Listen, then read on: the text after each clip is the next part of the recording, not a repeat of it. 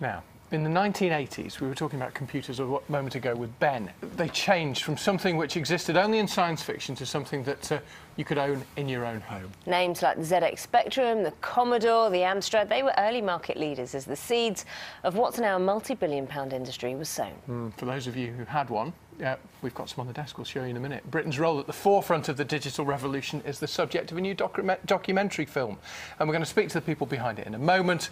First, let's have a look back at the way computers used to be. I was enjoying the music. It's a bit of a throwback. Anthony and Nicola Caulfield, a husband and wife team behind that documentary From Bedrooms to Billions, are with us now. Welcome. Hello there. Hello. I think we're going to need to explain what all this is, and because we kind of remember a bit. Yeah. Now, I had a Commodore VIC-20. I never had the 64. That was the really cool one, and I was always really upset. So that's the Commodore 64. Big old keys. Don't break this is well. I don't think it. Anyway. This is the ZX Spectrum. What else? Yes. What's that one? Amstrad, CPC. Amstrad and BBC Micro. BBC See, the Micro. BBC made computers. Our schools. And do you had remember them. tape decks? I know. Tapes for your games as well. And for people who think Lord Sugar is just a guy who appears on a TV show, actually, that was one of his early businesses, wasn't it? It was incredibly successful, actually. He saw the opportunity and got right in there, actually, and created a great machine. Why do you think we need a documentary? I mean, actually, it's a stupid question in the sense that I'm really excited. You're really excited. The whole team's really excited about all these computers. We love it, the nostalgia, don't we? But what are you telling people? It's such a fantastic British story, and that's what we wanted to tell, something, and just show something that we were really good at and that we really pioneered using such amazing machines, you know. And some of these machines, people didn't even know certain things weren't possible. They literally sat there and just went for it, you know.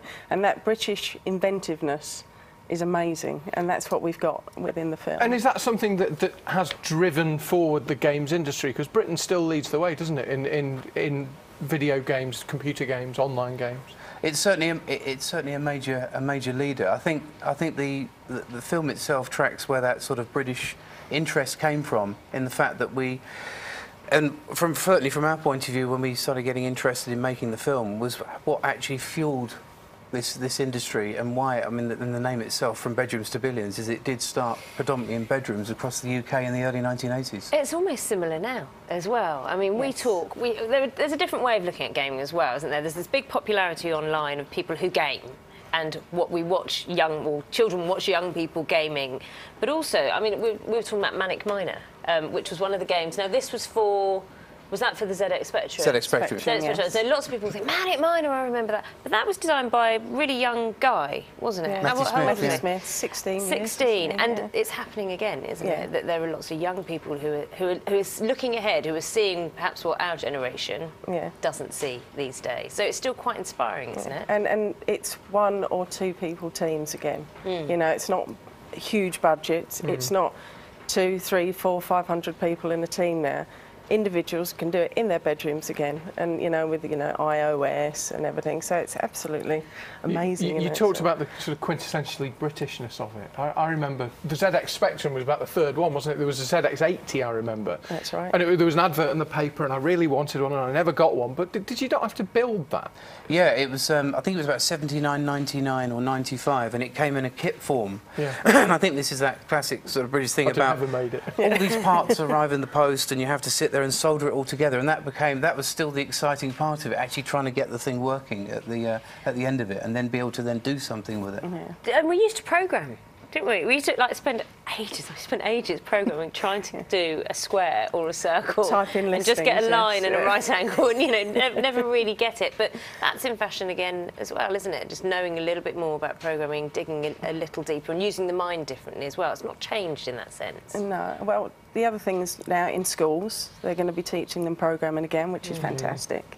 You know, and I think kids can really engage with that when they're sat there, and they can really work their way through. It's the computational thinking as well. Thinking, yes. It's gone back on the curriculum again, so we will start seeing that. But I think one of the things was about, certainly, that inspired us with the origin of the film, was about how there wasn't really much commercial interest at the very start. It was just simply these computers became available, and a lot of British children saw them and just became positively obsessed with them. I've got to learn how to program this. I've got to type this. It was a thirst for knowledge, wasn't it? Yeah. Absolutely. And a lot of, if there are younger people watching now, they'll be amazed that actually the games were on cassettes. You know, that had a built-in cassette deck for the... Yeah.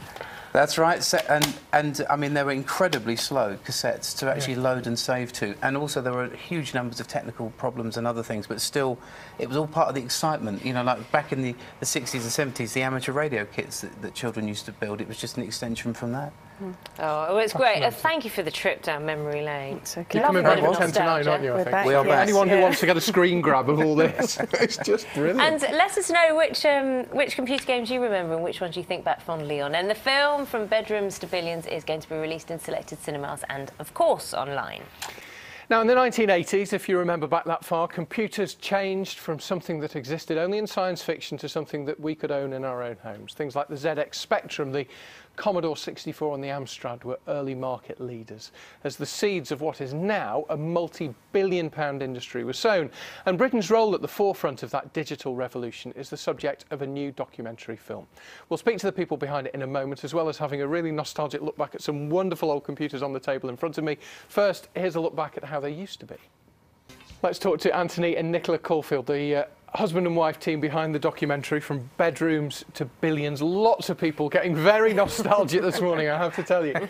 And seeing these things on the desk, that will bring the nostalgia flooding back as well. Why did you hit on this as an idea for a documentary?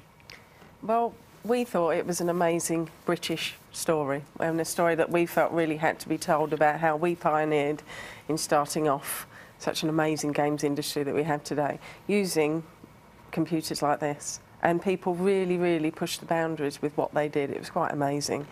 But and these, Anthony, were giant corporations, of course, behind big offices and shiny facades. Not at all. It was genuinely children working in their bedrooms, often spare bedrooms, because that was a handy place for the computer to go, using things like magazines for typing listings and spending 10, 20 hours at a time typing programs in and just learning. And from that, an industry itself spawned. It was quite amazing. And not really knowing the limits of the machines. They never looked at it and thought, I can't do this. Yeah. They would always find a way to do it. I read an email someone sent in talking about the relative computing power, and you know, something like this one, the BBC B, which I remember we had at school, is like a something millionth of what a normal computer does now. 100 million almost. You sort of hear these figures, but funny enough, those limitations back then helped drive these youngsters on, because it was like they didn't really know what the limitations were, so there became a sort of an obsession to see if,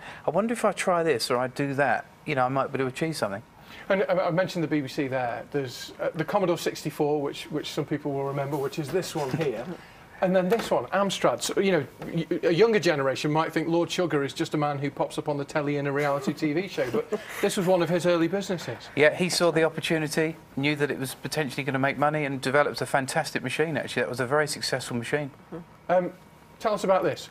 At the end of the Amstrad, there's a cassette deck. Well, it's hard to actually imagine that you could take a game, you know, that games back then effectively came on cassette tape. You know, and you had to load it in, and it was incredibly slow. Yeah. But it was a limitation that we just all accepted. You know, twiddling We'd the sit there, heads, twiddling the heads, trying to because make it didn't always load right. I'm going to hold it up because somebody has emailed in saying that his daughter said to him, "Dad, what's a cassette?" That's a cassette. This is the box. And this was Jet Set Willy, which was one of the games of the day, wasn't it? That's right. It took about 5 to 6 minutes to load that game in. You were never most of the cassette games, you were never guaranteed that it would go in first time. But we just accepted it and just kept playing it. And now, I don't know, FIFA 15, which my children seem to play on incessantly, is there, instantaneous. It's just amazing how things have changed. Yeah. Oh yeah, when you look at football games back then to what they are now, very different. You know, just identical sprites running around back then, and now players, they all look like they do on the pitch and everything. So yeah, it changed quite a lot. The ZX Spectrum, which is right at the front, was not the first of the Spectrum family. I remember seeing the advert for the ZX80 and really wanting one. Never got one. But that would have required a bit of skill. Yes, you sent off your 79.99 or 79.95, and it came back in a kit form. And you had to then effectively solder together thousands of joints, which again, it was all part of the experience. It's I want to have a working computer. I'll have to build it myself. And then when you finally got it working, you then turned it on, beep beep ready. Now what? So effectively, the Imagineering came from that. Yeah, I would never have been able to build it for a start. And the magazines, tell us a bit about those and the way people were able to make their own games. Well, it was pre-internet, obviously, when this all really started. So effectively, the magazines were the main source of communication, if you want to know what games or whatever. But the magazines themselves, when they started, this particular one doesn't have listings in, but they contained computer listings, where you would sit there at the computer for hours and hours on end typing in programs. But after that, the magazine started to then review games. Those early games then started to hit the high streets, and a whole retail business came from that. You could also sell your games through the magazine, so it would be like mail order. And literally people that would make a game at home, do their own duplication. And from there, an industry was spawned. It spawned, yes. It's fascinating. Thank you very much for coming in to talk to us about it. Thank you. We look forward to seeing your documentary. It's called From Bedrooms to Billions. It'll be released in selected cinemas and online, of course. Isn't everything these days? Fascinating emails from many of you this morning reminiscing about your old computers. That's it from the breakfast team for this morning. Bill and Louise are here tomorrow from 6. They'll be finding out about how the Tower poppies are being cleaned before they are delivered to people who have bought them.